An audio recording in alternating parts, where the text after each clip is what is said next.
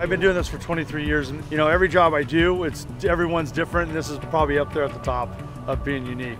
I think we found every single electric car that was actually hand-built.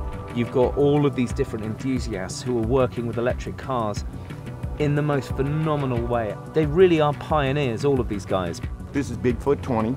It's electric. Just came about because nobody had one, and to this day, it's still the only one in the world. This is our proof of concept. This is the prototype that we've been working really hard on. First time it's been seen in public. We're super excited to share it with the world. A huge part, I think, of the whole electric culture is their passion. These guys love it.